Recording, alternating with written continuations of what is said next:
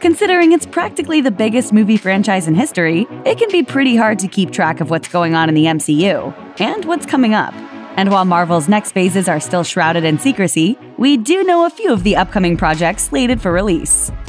In early 2018, writer-director James Gunn confirmed that the third installment of the ridiculously successful Guardians of the Galaxy franchise would be on its way in 2020, and a few months later, he announced via Twitter that a script had been completed. But an unexpected turn of events threatened to kill the film entirely. Amid a kerfuffle over some years-old, highly inappropriate tweets made by Gunn, Disney decided to part ways with the director. It was heartbreaking news for fans, not to mention the cast, who uniformly stood behind Gunn in a joint public statement. Eventually, it was reported that the House of Mouse were to use Gunn's script but would not bring him back as director. Luckily for Guardians fans everywhere, Disney announced in March 2019 that Gunn would be rejoining the Marvel Universe after all, for Guardians of the Galaxy Volume 3. Unfortunately, the whole firing scandal means the project's release date, which was originally set for 2020, is now up in the air, but that seems a small price to pay for Gunn's triumphant return to the director's chair.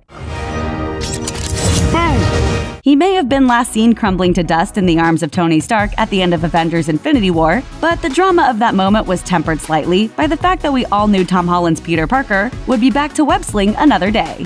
It was known well in advance of the character's dusting that Holland would be appearing in more than one Spidey solo film.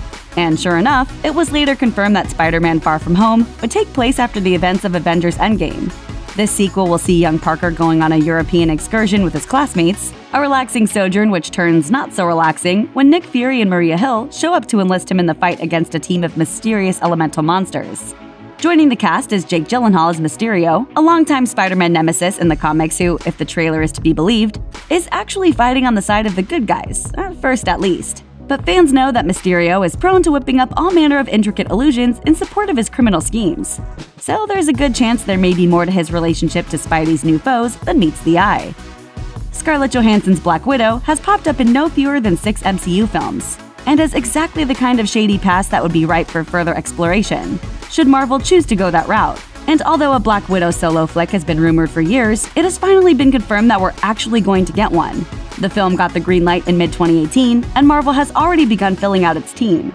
Writer Jack Schaefer was hired before the project was even greenlit, and after meeting with over 70 potential directors, the studio finally settled on Australian filmmaker Kate Shortland. Shortland's filmography isn't exactly extensive. She's perhaps best known for 2012's Lore, a little-seen but critically acclaimed historical drama. But if there's one thing we know about Marvel, it's that their out-of-left-field directorial choices nearly always turn out to be blindingly brilliant in hindsight.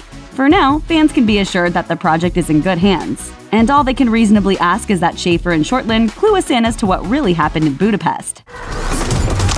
Just like Budapest all over again! You and I remember Budapest very differently. With 2016's Doctor Strange a smash hit, and the character playing such a crucial role in the conflict with Thanos, it seemed like a no-brainer that the Sorcerer Supreme would play a major role in the MCU's 4th phase. An unconfirmed report citing an anonymous source from The Mirror suggests that Benedict Cumberbatch has received a huge pay bump to star in the sequel, which may start shooting as soon as 2019. But whether or not this is actually correct, the inevitability of Doctor Strange 2 has been confirmed not only by Cumberbatch, but by Kevin Feige as well. When asked about continuing the role by Deadline, Cumberbatch didn't mince words. He told the publication, "Just try to stop me. That's all kind of lined up as far as I'm aware, but who knows? I mean, you know, the problem is, how does he get out of where he's at? But that's the only thing." And while doing press for Ant-Man and the Wasp, Feige confirmed to Cinema Blend that Doctor Strange 2 would be set a number of years after the first. In December 2018, Hollywood Reporter even confirmed that Doctor Strange director Scott Derrickson would return to helm the project, but of course, we're not likely to get many more details about Doctor Strange 2 until after Phase 3 is complete. While a sequel based around the Sorcerer Supreme hasn't been officially confirmed, Marvel isn't playing nearly as coy about King T'Challa's second solo outing. It doesn't have an official title or release date, but Black Panther 2 has been officially confirmed by the studio, which isn't exactly a huge surprise considering the original became one of the highest-grossing films of all time and Marvel's first film to receive a Best Picture nomination at the Oscars. Not only is the sequel officially happening, but Feige revealed to Entertainment Weekly that the concept is already coming together nicely. He said, "One of the favorite pastimes at Marvel Studios is sitting around on a Part 1 and talking and dreaming about what we would do in a Part 2. There have been plenty of those conversations as we were putting together the first Black Panther. We have ideas and a pretty solid direction on where we want to head with the second one. Writer-director Ryan Coogler is officially on board, and while nothing is confirmed, it's expected that the principal cast, including Chadwick Boseman, Lupita Nyong'o, and Danai Gurira, will also return. It's even been rumored that Michael B. Jordan's Eric Killmonger could return in some capacity, despite being left in no condition to do so at the end of Black Panther. In light of the megabucks that film made, we're likely to get additional details on this highly anticipated sequel sooner rather than later. Check out one of our newest videos right here. Plus, even more Looper videos about your favorite MCU movies are coming soon. Subscribe to our YouTube channel and hit the bell so you don't miss a single one.